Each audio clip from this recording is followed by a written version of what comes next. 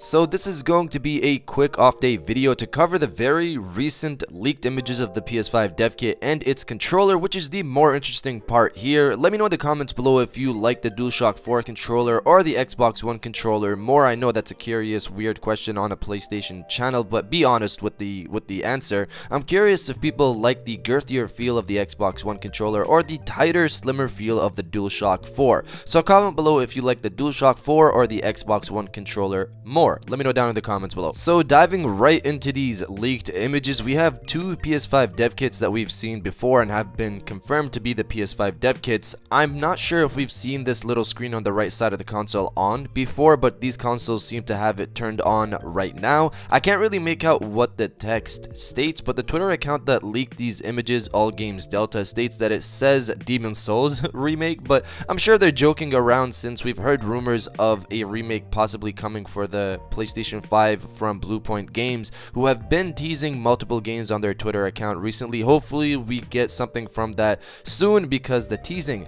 it hurts. But in reality, the Twitter user states that it's actually for networking information, and I guess that makes sense. I honestly can't see what's there myself based off this image, and I think this was on purpose. How do you not have a decent camera in 2019? Maybe that's just my paranoia talking, but it's funny to see so many PS5 leaks like this. It almost seems on purpose, but again, that could just be my paranoia. But moving on from that and looking at the controller, it looks like the DualShock 4 controller, and it also looks like what we've gotten from the recent patent of what looked to be the DualShock 5 or whatever they decide to call it.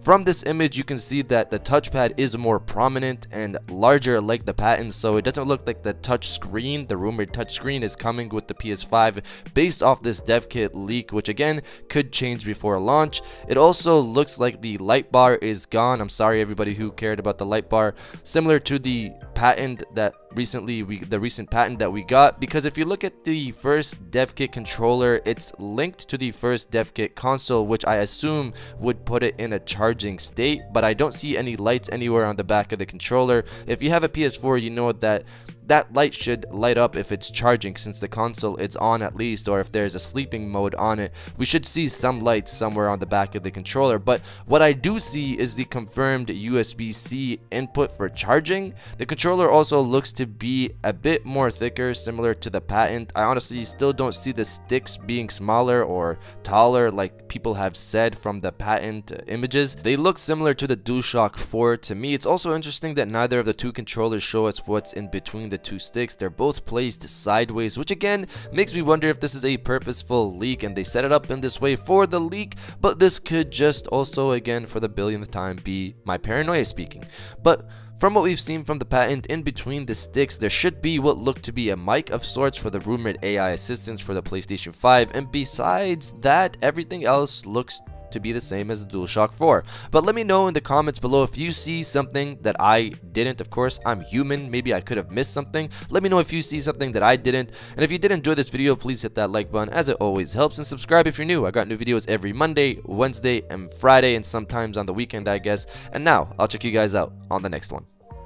And welcome back to the after show. This is the part of the video where we have a little fun down in the comments below. If you're old, welcome back. If you're new, welcome. For today's thing, what I want you guys to do is to body, obliterate, harass, and overall destroy the comment section with "just show me it, please," because at this point, so many teases, leaks, and reports, and patents.